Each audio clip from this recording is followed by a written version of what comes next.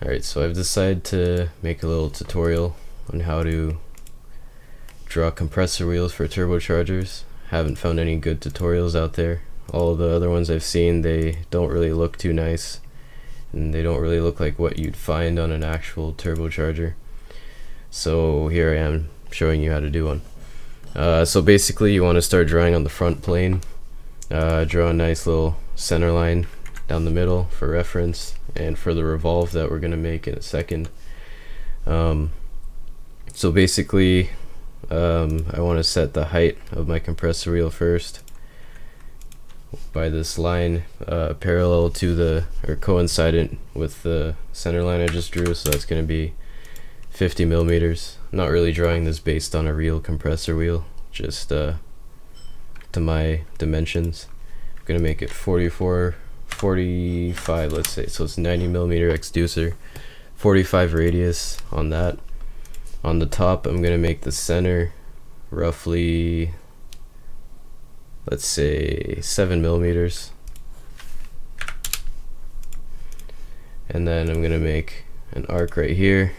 Actually no, that's not right. Alright, let's make a, this is for a super back compressor wheel. I'm just doing this little extra thing here, so I'm going to do 4 millimeters here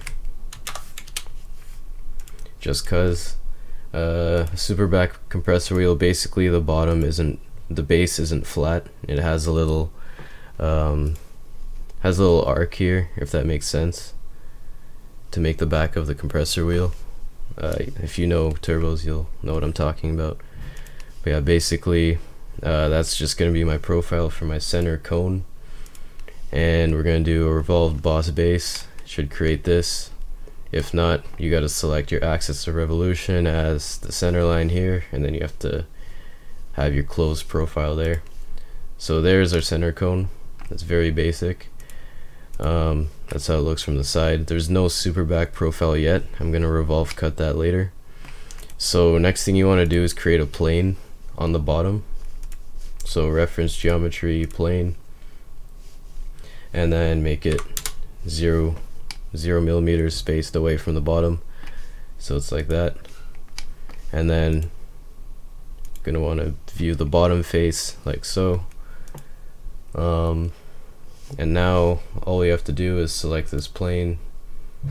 We can do a 3-point arc. This is very rough. If you want to make a really nice looking compressor wheel, you're gonna have to do it a bit differently. You're gonna have to actually measure everything. I'm just kind of drawing this freehanded. So this right here is going to be the curve of the bottom of the blade. So the part that well, in this case it doesn't scoop air in, it kind of throws air out to the side, so you want to make it curved like this. So yeah, that's about good. And then the next line here, I'll make a line just to make it a proper dimension. Just do it like this. So this line here specifies the thickness of the blade at the bottom, so I'm gonna do a 1.5 millimeter thick blade. So I'm just gonna do 1.5 millimeters here too. It's not exact by any means, but you get the principle. So basically I can draw another arc right here and make that roughly the same. If you want, you can draw other lines in between here just to make it more exact, but that's basically it for the bottom. So that's the blade profile for the bottom. Very simple.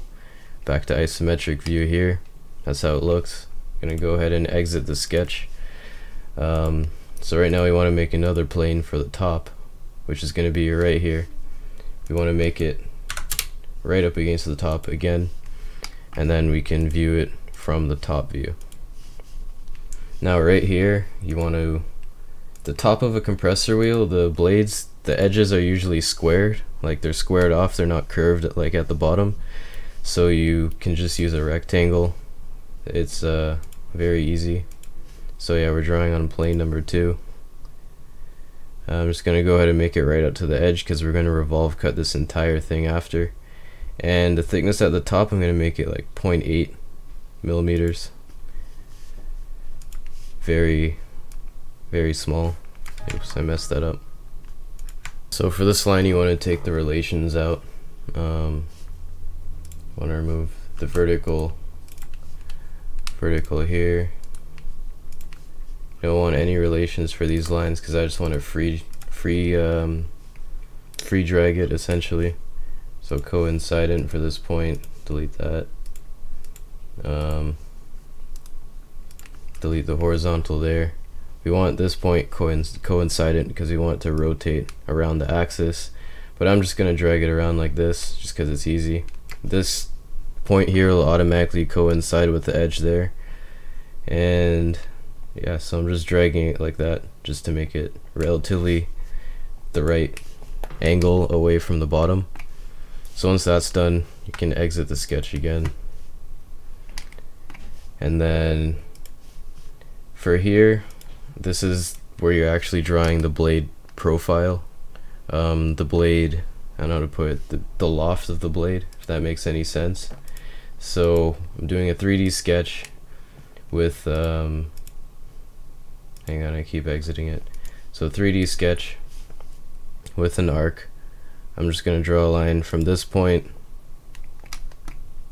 right up to this point here, and it's basically going to be a nice curve like that. You can see that there. This isn't very exact. You can draw it on a plane. You can make a plane that you can draw this arc on to make it precise, but you don't have to. This is just the way I like to do it, just for, well, this is tutorial purposes. But gonna exit that sketch here. Now we're gonna go to lofted boss base, and it already selected this line as a guide curve, so we can select the bottom profile here and then the top profile, and it should draw us a nice blade like that, a nice loft. So once you have that and you're happy with it, you can finish it, and that's one of your blades. So to do the rest of the blades, you want to click that blade and then go to circular pattern, and then I'm just gonna re-show my my sketch one.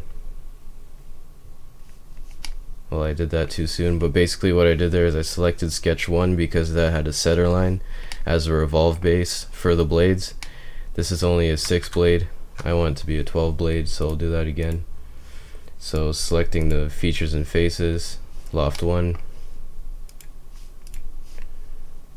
for our circular pattern, and then parameters right there for the axis of rotation. We want to show this axis, so right now I'm selecting this center line right here, so it's going to revolve around that center line. And then basically I want 12 blades, so I'm going to type in 12 here, 360 degrees of rotation, and then there are our compressor blades. So now to get the actual shape of a compressor wheel, what you have to do is go to front view, and then I like to do section view and cut it in half. And right here you can actually draw the profile of the blade you want to cut, like revolve cut out of this drawing right here. So you can select the front plane to draw on, and then basically you're going to draw all the parts that you want to cut out of the drawing. So like I was saying before, this is going to be a super back blade. So the bottom base, let's say 8 millimeters here, and then this is gonna curve up to about, notice I'm being really approximate, this is about here. We don't want to revolve cut this spot right here. Actually, maybe we do. We want to make the blade stick out a bit. So I'm going to do it to about there. I'm going to draw this line up to about right here. And then I'm going to draw another center line, or draw another line with the center line. Draw it out to about here. Draw another one slightly down so the blades don't go all the way to the edge.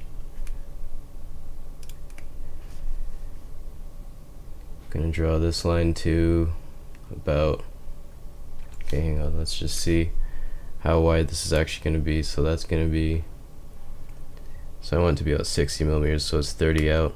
It's right about there. Again, this is very approximate. This isn't how you should actually draw a real compressor wheel if you're actually going to machine it.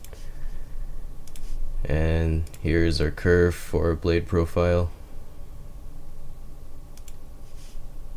Again, and then in order to cut this out, we need to draw a line like that, go all the way around, come down, go to here, and then connect it with the thing. So basically we're cutting all of this stuff out in this area, so I don't even have to exit that sketch. I'm just gonna go straight to revolved cut and select axis again right there, selected contours, this,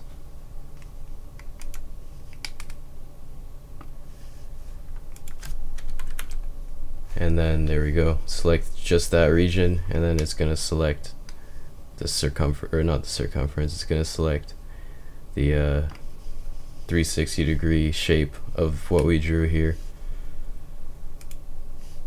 I apologize if I'm not making any sense, but yeah.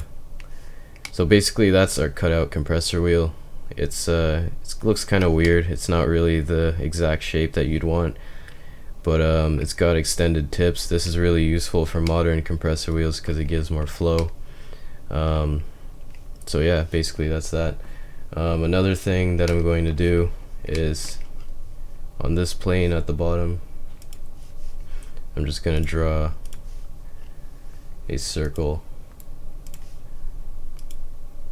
to extrude as the shaft hole, where, well, the hole where the shaft goes through essentially.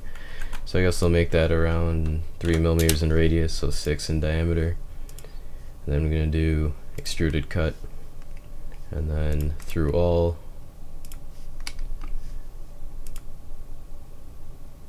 and then there we go. There's our hole in the top of the compressor. And then I'm gonna hide the planes. I'm gonna hide all my drawings just so you can see that better. And basically there's a compressor wheel. Just like that. Very easy to draw. Okay, so here's a better drawing of a compressor wheel. This one actually has 6 + 6 blades instead of just 12. To draw this, basically you do, you know how I did the one blade profile, just the top plane and then the bottom? You can make another plane in the center, and then you can draw another arc on the bottom and another flat spot here, and then do that. You can also fillet the edges like I did here to make it real nice and aerodynamic. You can also do a lot of other cuts. This is just the prototype wheel. So yeah, there's a lot of ways to do it. If you need any help, you can comment below or whatever. I'm not really a pro at SolidWorks, but I learned how to draw compressor wheels on my own, and I feel like a lot of people could benefit from this video. Alright, so thanks for watching.